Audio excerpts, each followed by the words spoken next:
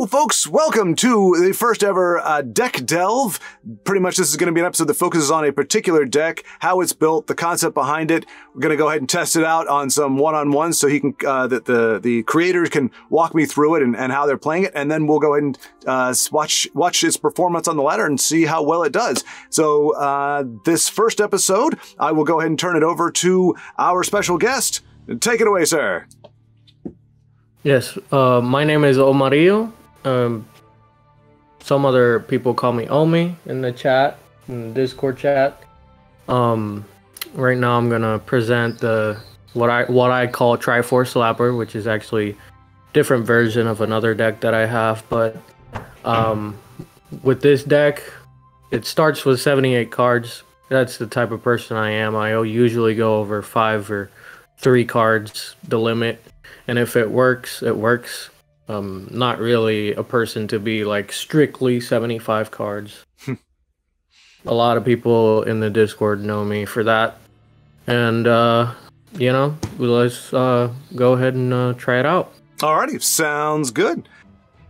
And why this over like the traditional... Because you typically see burn, there's actually a phrase, burn assassin. What is it about the Dagoth colors, or what is it that the strength offers that shakes it up? Or did you just want to do a Dagoth version of it? Well, mostly I just wanted cards that literally like hit face and are still on board. Mm-hmm. So like things like Afflicted Owlet, Blood Sorcerer is a little bit of a late one. Mm-hmm. I actually hold this one till turn 6, so we'll do that. Okay. And for the most part, it's just cards that hit face directly, and I just thought maybe if you had the Thieves' Den, you could have them pilfer, and that's just a little different of a play style people are not used to, you know? Yeah, that's right. I forgot to mention, so you saw it was a Triforce Slapper, but it is, when you first told me about it, you said it was essentially a burn pilfer, which I thought was really really unique. Yeah. And for some reason, I was thinking it was like, well, so is it going to be Monk or something? I'm thinking pilfer, I'm thinking the kitties, but it's essentially the Thieves' Den is the element that is the pilfer element to this. Correct. Okay. So when it goes off, it can go off pretty quickly. Mm-hmm. But it's most of the time I'm just bidding face before I draw the Thieves' Den. But you know, when I draw the Thieves' Den, you can see some pretty crazy stuff. Yeah. Yeah, looking forward to that.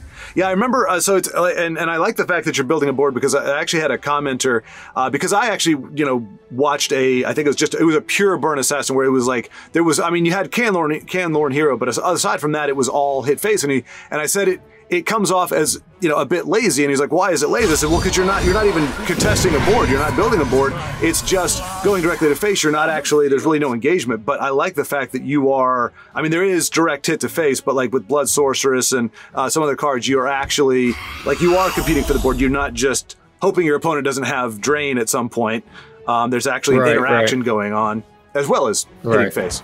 By dawn and dusk, of course. I move as a shadow. Yeah, that's something that with this deck, even though it's burn, you want to play kind of like a mid-grow type deal, because sometimes you can find yourself, well, I find myself overdoing it, and I thought if I slow down a little bit, since it's like a triple attribute deck, then it would just make sense, you know? Right.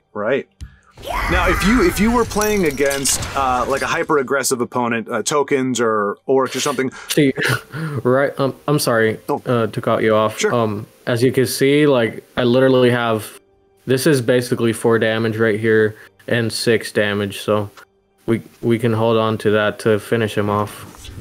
Oh yeah. But yeah, go ahead.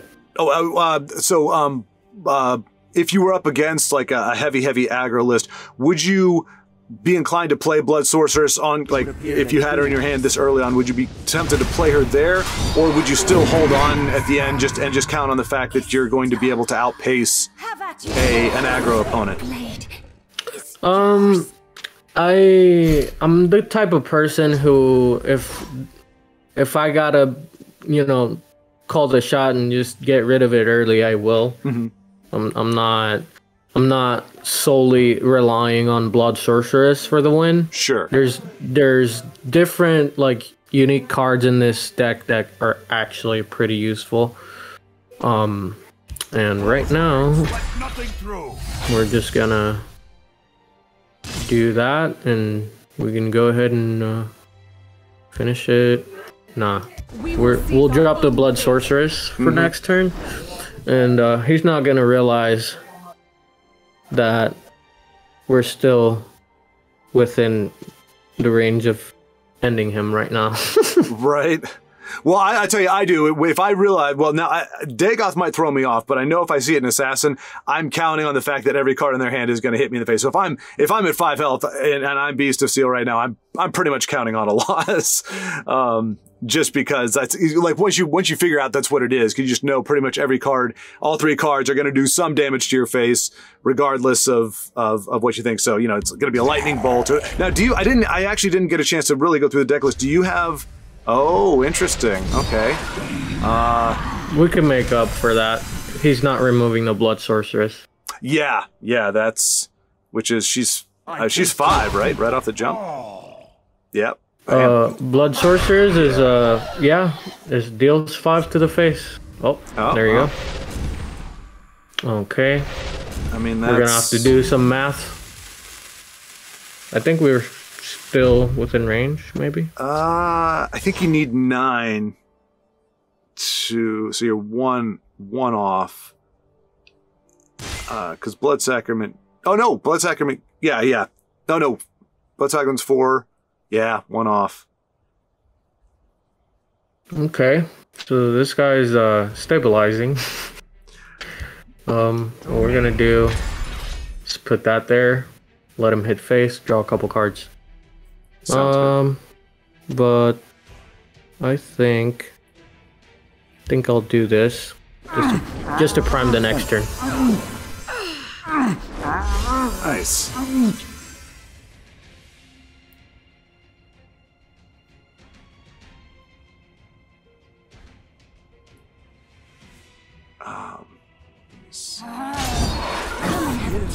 So have you noticed, as you've been playing this, are there decks that it's particularly strong against, particularly weak against, or is it pretty much the results are the same? Maybe if they have a more drain-heavy deck, it might pose a bit more of an issue, but other than that, it's kind of the same matchup-wise. You know, there are matchups where people just run like absolute meta decks. So it's been a little bit of a struggle sometimes to just like stay, you know, because sometimes they might have drain, sometimes they might have like other stuff to stabilize. Mm-hmm. So, please finish it with Mud Crab. Please finish with Sure. Let's do that. Yay! I love that they actually went out of the way to animate that. This one will go a little different. This one's definitely gonna play a little different. I mean, you got a great combo set up already with the Soul Split, though. That's like the ideal. Yeah, I'm definitely gonna put this on this side because you know people love to run invade. Yeah. And considering it's Guildsworn, you know, I wouldn't let that. A fine battle. Let that fly. Prepare to die. Yeah, you know it. You know, if the taunt, like, I mean, I hate to say it, but it just becomes ubiquitous. Where it's like if they, you know, seem to be a bit of a turd muffin, it's probably invade. Yep. All right. Well, I'm gonna put this down. Trying to build up that side of the board. And you were just telling me, like I said, we have conversations kind of in between the games, whatever. But just for those who may want to try this deck out, and just for people in general, you were just telling me that actually you were surprised that that game went that well. That isn't always your experience. Yeah, it's not always my experience, and I'm definitely gonna get rid of this. Yeah, it's not usually my usual experience. Right now, I actually gotta catch up a little bit if I want the premiums with the for the monthly card. Oh yeah. Grizzly. Okay. That's weird. I'll use that. Nice. Do this. I love seeing sweet rolls get weaponized. It's very satisfying. Thank you. That's less than satisfying. Ah, no luck 876. No luck, no manners, no class. Yeah. Yep. Invade. Invade will do the invading. Yeah.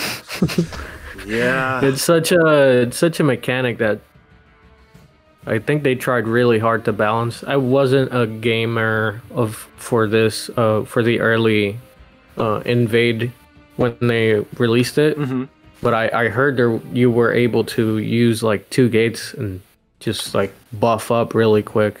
Yeah, it used to be you could that was busted. Yeah, you could play like the unsummon, any kind of unsummon, and put it back in your hand, and it would retain its level. So you could just ramp it up, and then before it could get removed, put it back in your hand, and then when you want to play a bunch of cards, you just throw down that gate, 2 gates, stack them up however you want, and you just like in one turn have a lane full of, charge, drain, essentially mini Dagothers without the opponent being able to do anything about it, because you can't really do anything once the gate's back in their hand. Because it's never going to get... for sure. Yeah, it was...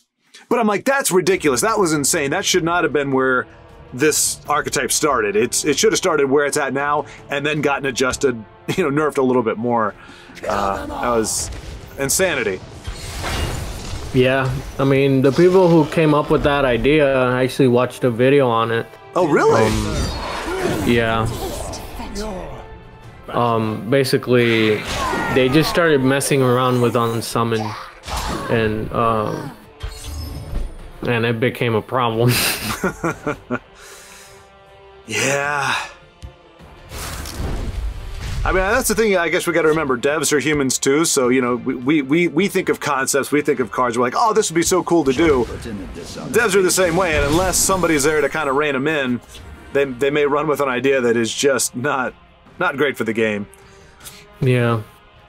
I'm not sure if we can pull through. I mean, we got Tazcad, but Invade's a little annoying sometimes. Especially when they pull RNG like that. Yeah, yep.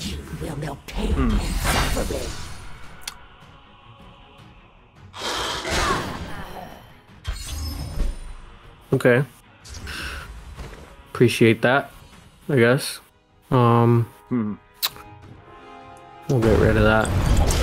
Yeah, I was going to ask you, and that's another thing I can appreciate about this particular build is, like you said, playing mid-grow more so than just pure aggro. Like you are having to discern making trades, because on a typical assassin, you're always throwing face, So there it was like you're choosing to make the trade because you are trying to contest, but oh boy. That's getting ugly. Yeah, this looks like a problem. Oh, well, if he starts killing his own creatures and there's Thieves' Den. Okay. Oh my Lord. Okay. All right. Let's see. It's a little bit of a crazy turn. So, yeah. I think we take the L on this one, but we are trying to stabilize. Let's see here. So, prepare to die. Oh, for goodness sakes! I know I'm gonna lose, so I'm just gonna show off the mechanic. Yeah, absolutely. So you got Afflicted Owlet. Nice. It does that. Yeah. Put this down. And this is supposed to pilfer as well. But yeah, he's gonna win. Yeah. I'm just gonna let him do his thing.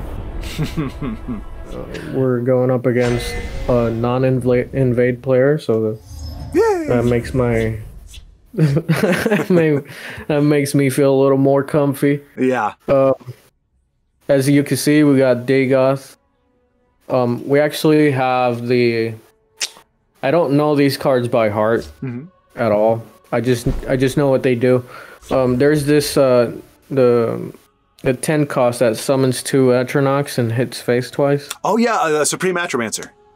Yeah, Supreme Atromancer. Yeah, you could see that combo as well with the Thieves' Den. Oh yeah, that is a great concept. I don't know why. I mean, I guess because like you said, that's more mid-grow. Typically, burn is like get it done quick, but I think there's an elegance to being able to hopefully we get to see like the players stick around long enough. I mean, if this is greed, Ebon Heart, we may very well see that come into play. We'll see for sure. And I can't remember from the list. Are you running all 3 copies of Thieves' Den? Yes, okay. Yes, I am. Okay. That's the 3 cards over. Oh, okay. And where did that? So did you have this deck built essentially, and then like did something or saw something, and were like, oh hey, let me throw the.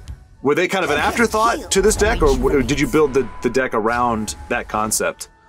I built the deck around the concept, yeah. Okay. So,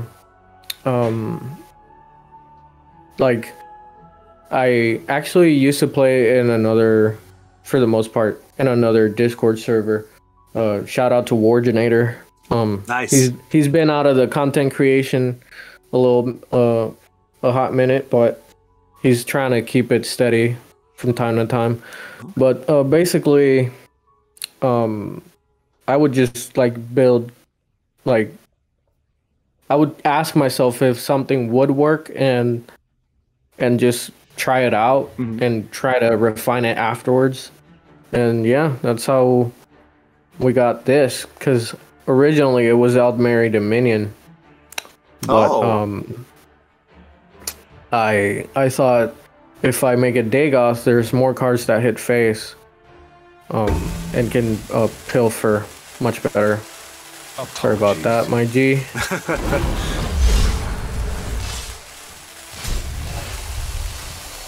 We're coming off a little aggro. Oh yeah.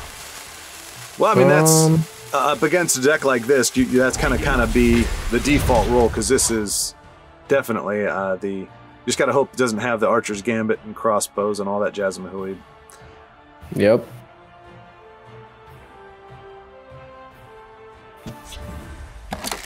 I mean, I should have known. Speak of the devil. But yeah. It's all good though. You can tell he's having fun. Okay. Zendax the Immortal. I'll let you have a little more magic. I don't care. I'm risky. I'm risky like that. I'll take risks, you know. Sometimes it pays off, sometimes it doesn't. But you know, that's just kind of how I go about things. That's what, 5 damage. Okay.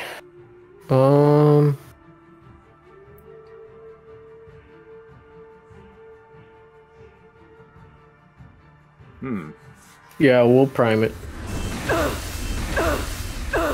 They didn't change up her getting hit by stuff voiceover. I don't think I've ever seen that card take that many hits in a row. Yeah. All right, okay. that's he trying to go crazy. I'm gonna just put this. Okay, so you can see how I literally went crazy with the uniques. Yeah. Which? Oh my. Oh dear. That's a harsh one. All right. Razzle-dazzle-dazzle. You can never go wrong with Razum. It almost feels like a staple at this point. It really is, which is great because he was a latecomer. But yeah, I think he's almost more ubiquitous than Tazcat at this point. Like, I mean, obviously Tazcat is in most of the same decks as well, but I think I've talked to some folks that Razum is the first card they crafted, the first legendary they crafted, which is crazy. Little guy's made a place for himself. Yeah, it can be busted. Oh gosh, why? Why Zendax? Why? The poop stone. Yep, exactly right. I'm surprised they didn't give Night Talon Lord charge, but at this point, I don't know that that's 20. Red-Ear would come in so handy right now. Oh, that would be beautiful. Oh, well, it would have been nice. Ooh, He ramps so quick. But let's see, can you?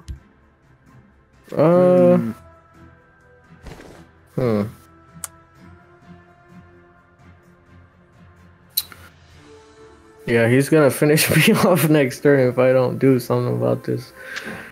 Well, it is what it is. Very true. Try something. Very true. Yeah, that Iron Atronach. I mean, that's the thing that always gets me, you know, in games like this, where I'm like, okay, I get it. You know, the ramp is part of the game and everything, but you have 75 cards. I guarantee you, a good chunk of them are not high end, you know, greedy stuff. But yet, that's, you know, you see. I mean, Night Talon Lord, Atronach. Close ranks. Is that gonna?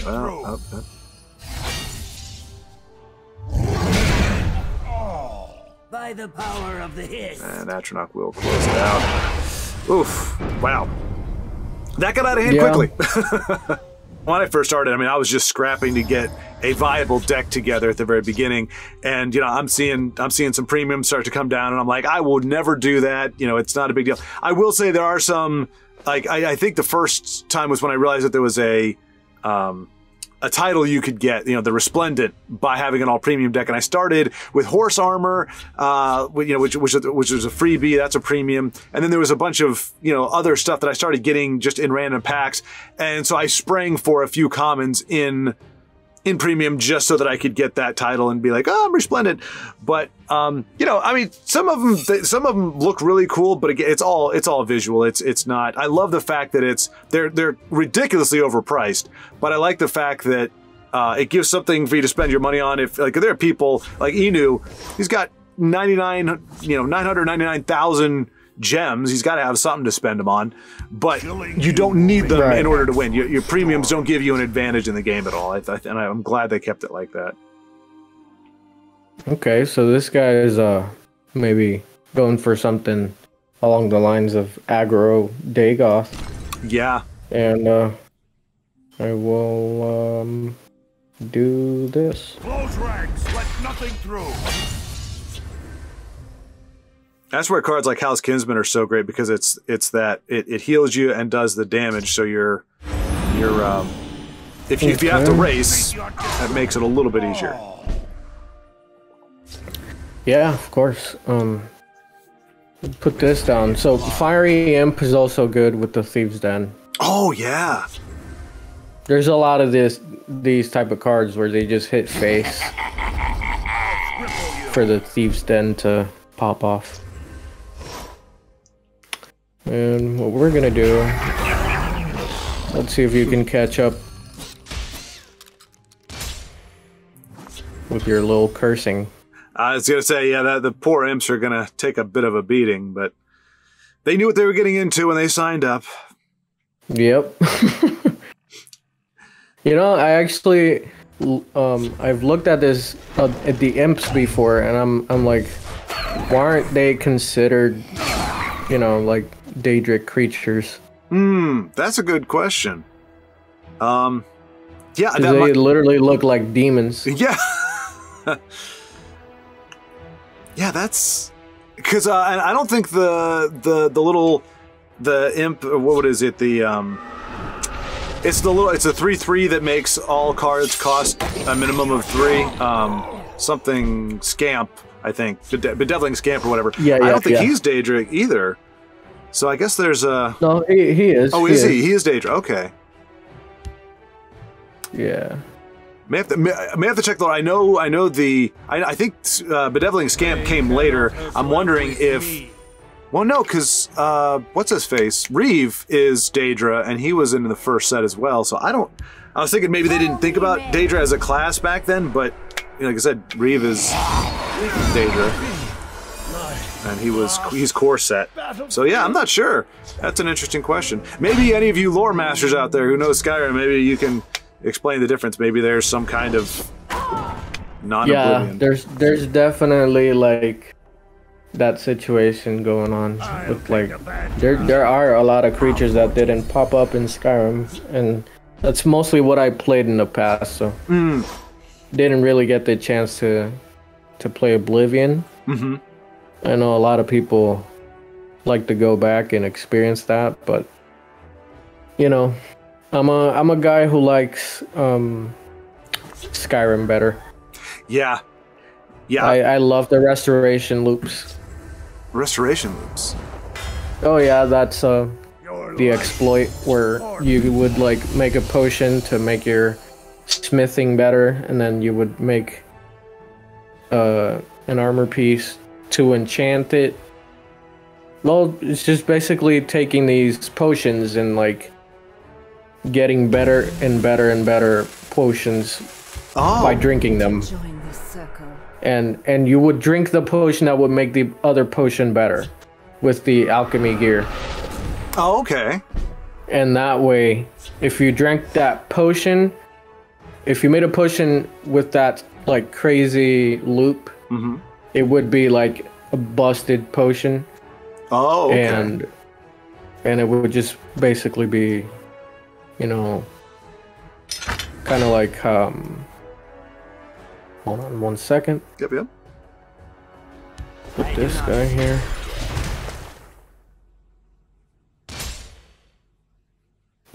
But yeah, basically it would just make everything busted, because you could make potions around smithing, you could make potions around enchanting, and just apply those effects with the crazy potion, apply those effects to the crafting and the enchanting. Gotcha. Oh, I think the button where you... Oh, yeah. a gentle nudging from Doka there. Hey. Oh, that sounds awesome. I don't think I've ever... I mean, granted, I'm... like, you intrigued me the other day. You were talking about, you know, the idea of me, you know, of playing some Skyrim. I just realized there's so much I like, because I've played it. I probably put, you know, 60 or 70 hours in, which is a drop in the bucket. But for all that time, like, I haven't beat the game, and there's so much stuff that I hear people do with it that I've never done. And so I think, yeah, that's kind of an encouraging thought that there's a lot more to do in the game than I know about. Yeah. And I wish I could play Oblivion. I wish I could play some of the, you know, Elsewhere, or what, you know, some of the early ones, because I know people love those. But I would need a remaster. I'm just a little too visually oriented, and not having seen them before, I have no nostalgia goggles. I can't get there. Same. Yeah. That's kind of my situation with Oblivion, but they actually remade Morrowind as a mod for Skyrim. So really? Oh, come on. Yeah. Ah, this poopstone. No kidding. So you can, it's just like, so it's like a single mod that you can apply, and it essentially plays the game through the graphics of Skyrim? Yeah. Ooh. And it has like story. It's literally like a populated continent, basically. I might have to. It's just literally like Skyrim, but it's, you know, remade Morrowind. So yeah. Wow. It's pretty fun. Fun stuff. He's got an item. Yep. He's got two. Wow. Well, you know, we take the L's, but I never give up on my concept. That's kind of how I got the legend. So. Heck yeah. That's something I think, you know, for me to take to heart, and other folks as well, that, you know, the folks that get there, some of them, you know, especially if they're playing, I guess, the quote-unquote sweaty decks or the meta decks, they, you know, they can maybe get there quickly. But for a lot of folks, and you got there quick too. I mean, you said you were there earlier and stopped playing for a little while this season. But that, you know, it's perseverance. And I mean, I think fundamentally the deck has to work on some level, you know, with, you know, above a 50%. But aside from that, it's really just persevering and just understanding that there's going to be ebbs and flows. Yep, for sure. I mean, there's not a deck that can do it all. There's always this game is like a more complex rock paper scissors. In that sense, where there's counters to everything. There's ways to do so much stuff with these cards, you know? Yeah. Like, you can combo off in so many different ways. But yeah, I think that'll do it, honestly. Okay. Yep. No, that's great, man. We got, like I said, got to see the deck, got to introduce it, and like I said, I might let's see, a runtime. Yeah, I'll probably didn't really get the pilfer off, but you know, it is what it is. Yeah, they got to see the concept of it, and it did go off once. It was just, you know, right before Invade did its thing, but at least they know what to do, and maybe there's gonna be some folks that'll take that, and I mean, that's what people say, like they get so inspired by watching seeing decks like these, because they'll take that, and there may be a specific card in their mind that pops off when they see that, and they're gonna try to you know, add to it or to do something, and take your core concept, your idea, creativity, and then, you know, kind of take it in their own way, and that'll give them, you know, some more play time, because you know, it can be, if you're just in a vacuum by yourself, the creativity or the enthusiasm can start to ebb because you can't really get out of your own mind. So it's great. I like this. Yeah, for sure. There's somebody else will probably look at the deck and be like, okay, that's a good idea, but it'd be better if you do this, and they start adjusting it in their own way, for sure. Well, and that would be like the greatest honor / like, you know, teeth grind, is if, like, you find out you're playing, like, you end up playing an opponent who you realize is essentially playing your deck, but they've done it a different way or whatever, and it's like, and it's kicking butt, and you're like, oh, for crying out loud, I'm the reason you have that deck, and you're smacking me in the face with it. Yeah. I actually had maybe if I can get footage, probably show you in the future, but I had the whatchamacallit, the Relentless Raider combo off really well with the Pilfer. Oh, yeah, and she's in that build, right? Yeah, correct. I didn't even think about that. Her, but yeah, when you break the rune, she just starts going. I wonder, like, obviously I know there's a lot of reach in intelligence, but I wonder if, because a lot of the stuff you're talking about, like the scamps and the imps and the Relentless Raider, Lit, like, they all seem to be, you know, a lot of them are in strength. I wonder if you could do the same concept with, like, just as an archer, so that you have a little bit more chance of drawing yeah, I could, maybe if we can minimize the amount of greed that I like to give to my decks, we could probably make it more consistent, for sure. But you know, I get the appeal. I mean, I love, like, especially Dagoth's high end, like, just a lot of charge and a lot of just fun creatures to play. But yeah, just thinking about being able to set off that Pilfer chance, you know, a little more often, because, like you said, I mean, I never thought Relentless Raider with Pilfer, but that's freaking amazing. And can you imagine, like, you get 2 rune breaks, and she's like what, I don't know, 3/3, 4/4 for Pilfer. Yeah. So that's really cool. She would be a 4/3, I think. Yeah. Because she's 2, so she get 2 rune breaks, she'll be a 4/3. Yeah. And then you got, this would be going in a much different direction, but you could even have your you know, the archer, the cards that come down that shoot you, where they can you know, ping face or ping whatever, you know, the 3/1 come down, and he ends up being a 4/2 right off the jump. Yeah, and there's actually a couple more wood elves that do sort of the same thing. The scout, you know, sharpshooter scout. Yeah, that's what I was thinking of. That was her.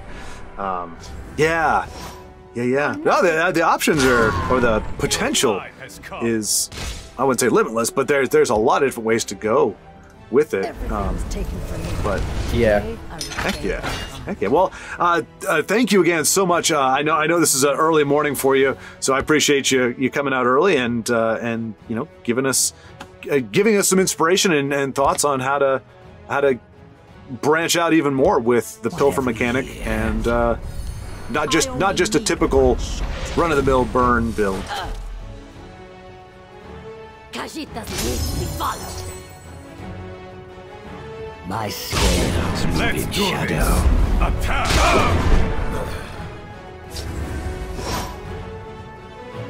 Out of my sight.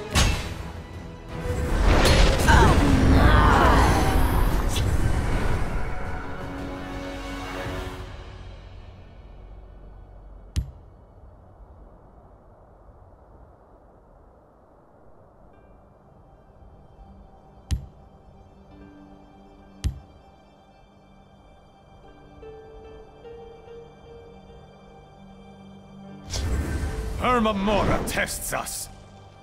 Come and warm yourself. Time to fight. Talos! Follow.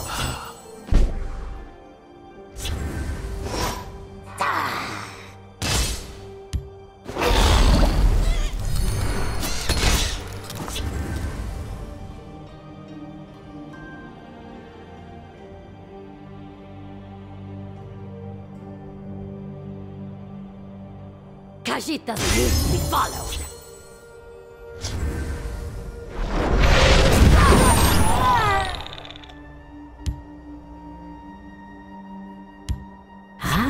Khajiit likes these. I have many important things on my mind.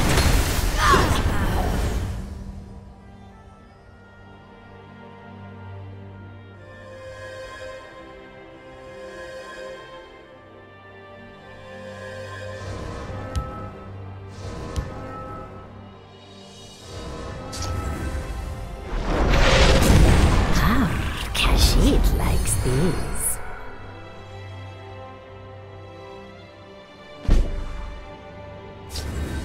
We'll see about this. This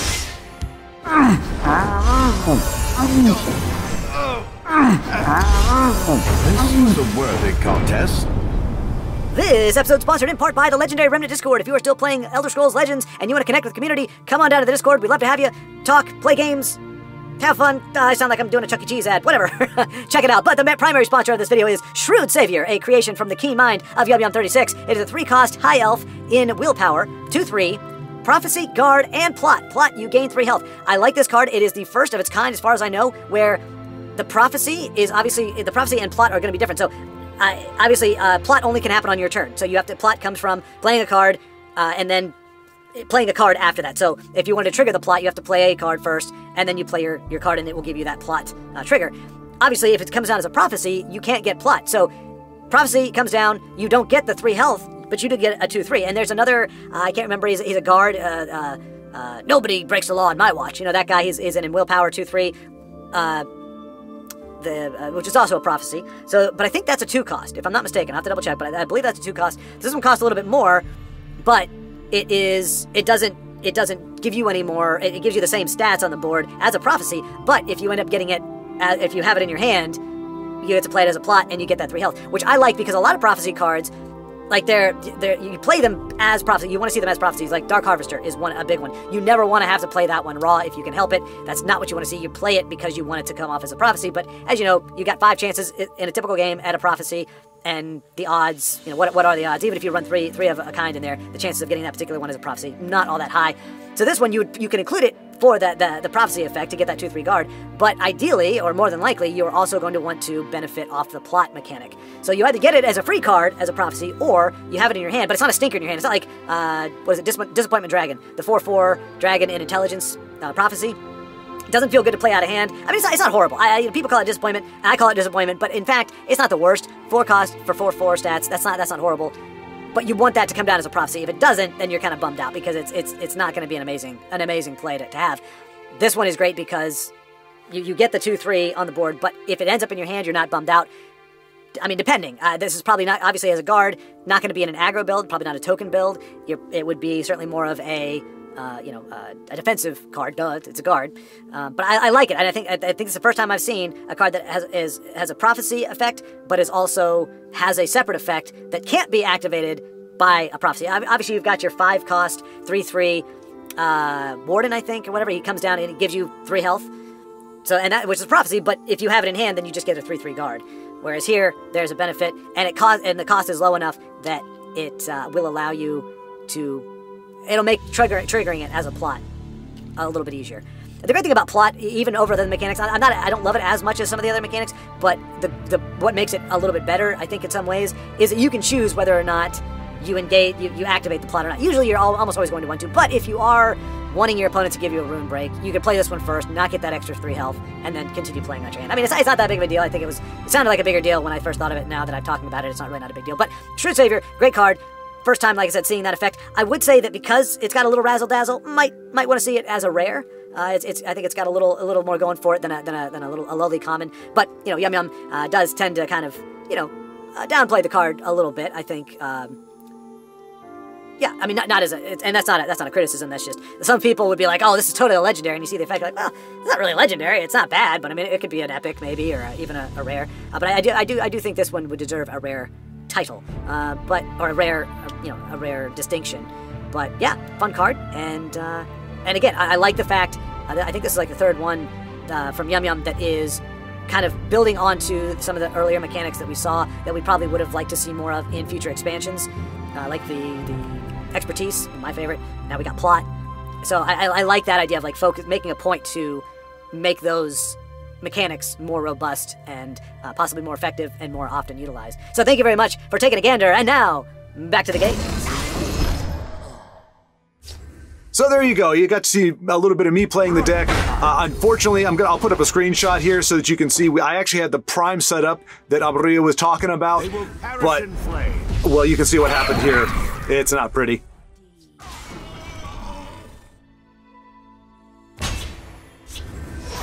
Yeah, that hurt. That hurt. That was unfortunate. But you got to see a little bit of it. I wanted to finish out that conversation as well, though, and do it while the deck that you had seen was continuing to play. But, oh, gosh. I haven't tried to pronounce it. Justice will be done. Vaweir? Vaweir, perhaps? Vaweir? I think that's it. The Forgotten Hero. Actually, you might have noticed was somebody that our opponent in one of those games, and just friended me afterward.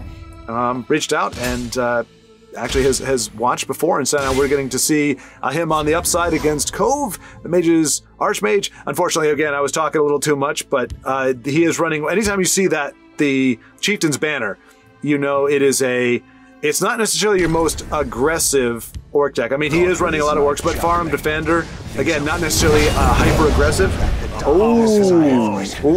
So this game may have a little more legs than we might have thought. And by we, I mean me. So, Vaweir putting as much damage as he can on. I'm not sure if he runs Silence, obviously. That's going to be a big deal. Otherwise, he's just got to try to kill Vivec with strength of arms. Oh, no! Oh, my gosh. Honestly, so between this and I guess our game, looks like this is just it's a bit of a rough day on the ladder, or it's starting out as such, for sure. I mean, you can play both Militant Chieftain and Mortal Gatekeeper. Yeah, I think he just really is going to have to stack damage in that Shadow Lane as best as possible, and hope Cove cannot get out an Ebonheart Oracle or some other major drain creature before he can finish off Vivec. Awesome. Thank you so much, Vaweir. Let me know if I pronounce that correctly or not. But happy our paths crossed. I'll admit I was a little bit nervous because sometimes when you get a friend request after a win, you never know what you're going to get. But like I said, the majority of the Tesla community is great. So I wasn't sure, but I would rather take the chance and come across somebody who's like, oh, what a blah, blah, blah you are, and I totally could have taken you. Why don't you, any number of nasty things. I'd rather do that and then just, block the person than not accept the friend request and miss out on a chance to connect with somebody. So thank you again, Vaweir. You made my day. It's always great to have, to meet somebody else who's playing. Oh, and to my point earlier, unfortunately, I mean, luckily, Vaware did enough damage, I think. Yeah, he's got the game. Good game, good game. Cove almost was able to turn the corner, but finishes them off. Woof, that was a close one. And we join guitarist on bass, the Centurion, up against Chammer 11 Honor. I'm guessing Honor is another guild that I haven't really had much acquaintance with. He is running my favorite card back, or at least recently my favorite card back. Still a little bit bummed that I did not push through my sour mood to at least give a good attempt at getting the premium version. It's not quite a big of a deal, particularly because... let's see.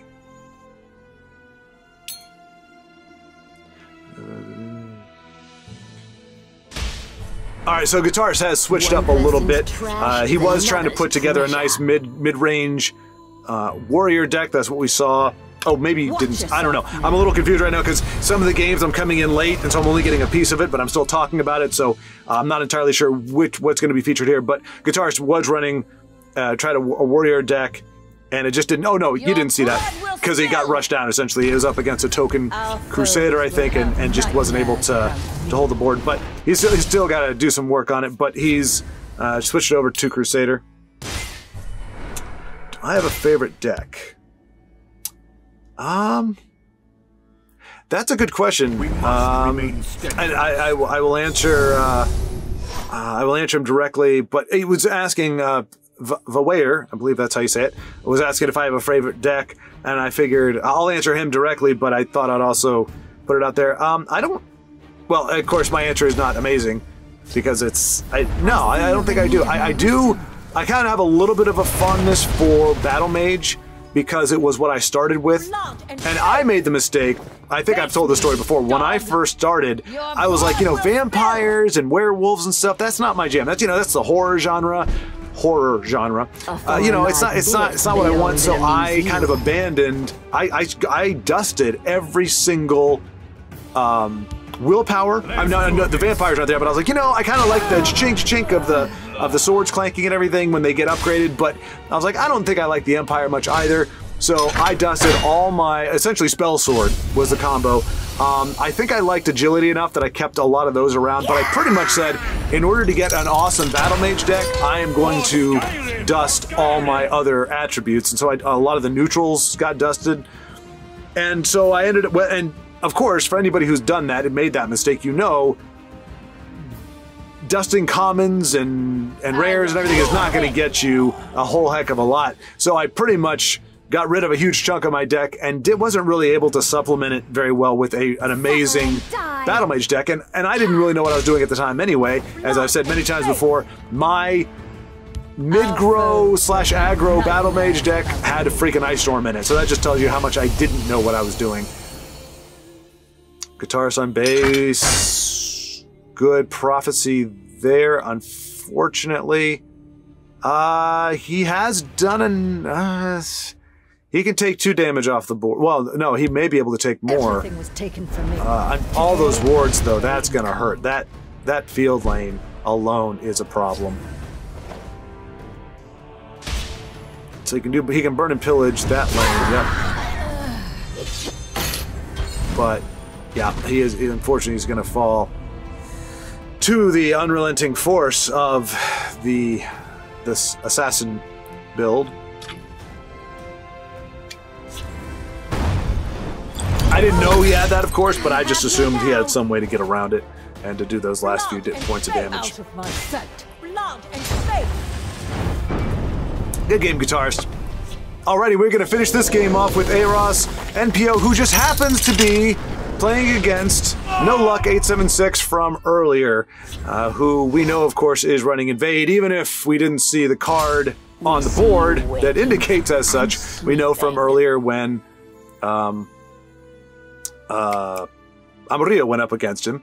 So hopefully we will get to see some revenge in the form of Aros will be the hand of vengeance to well, I mean, it doesn't help Amarillo, of course. And Amarillo wasn't shaken about it. That was one thing I really appreciated, even just watching as he played. you know, he just kind of was like, okay, you know, just move on. It is what it is. You know, I'm going to play the deck the way I want to play it. I'm going to build the decks I want to play, and I'm going to persevere, and we'll see how things work. So yeah, no luck giving Aros the same kind of lippy treatment that he gave our other friend there. And yeah, just got to hope Aros can pull it off. This doesn't look like his Nyx Ox assassin. More of a medium build, and he's making the trades he needs to. I cannot believe I dusted a giant snake, a premium giant snake. It's such a cool looking card, but it's not so. I don't play it enough to craft one. But I got one out of a pack. But I was like, I could dust this and get like. There was a time where I was like, I'll never use premiums, you know. And Amarillo and I talked about that a little bit.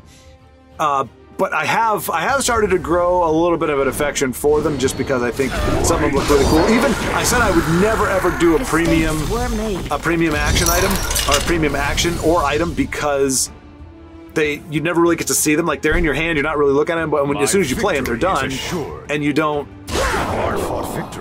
get to see it. So yeah, no luck trying to get into Aros's head, and he is definitely barking up the wrong tree there. But trying to circle back around, man. I'm all over the place this morning. I'm still trying to figure out the deck delve is going to be a thing. It has been alluded to the desire to see deck building, more of that in you know, in these videos. I'm more than happy to do it.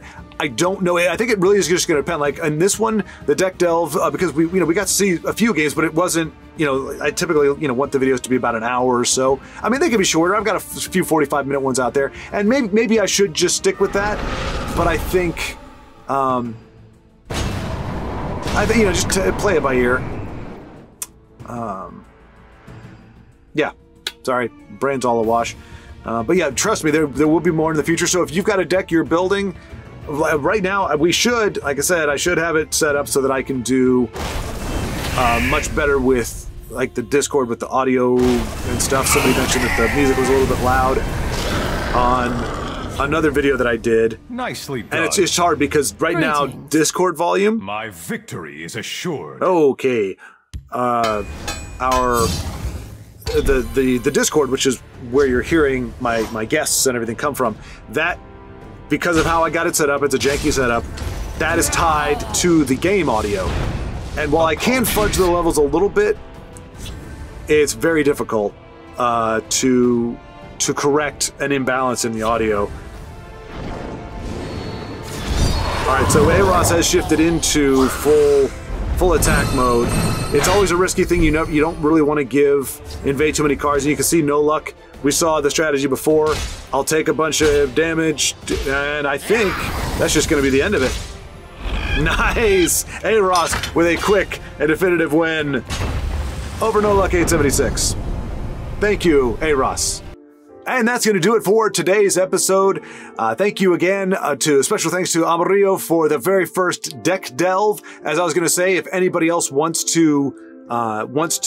a deck that they want to do, this is something that is relatively simple to do if you don't want to necessarily go as deep as like a spotlight and you just kind of want to show the deck and get some playtime on it and talk about it. More than happy to do that. Just reach out, let me know. Happy to have made a new friend today, as well as mixing it up in the ladder. I mean, that's how I met Jay Shades, in fact. We played against each other, ran into each other twice, I think. And I'm sure that's in the earlier video. Oh no, the episode where we actually met, I lost the footage or something happened and I had to do like a recap.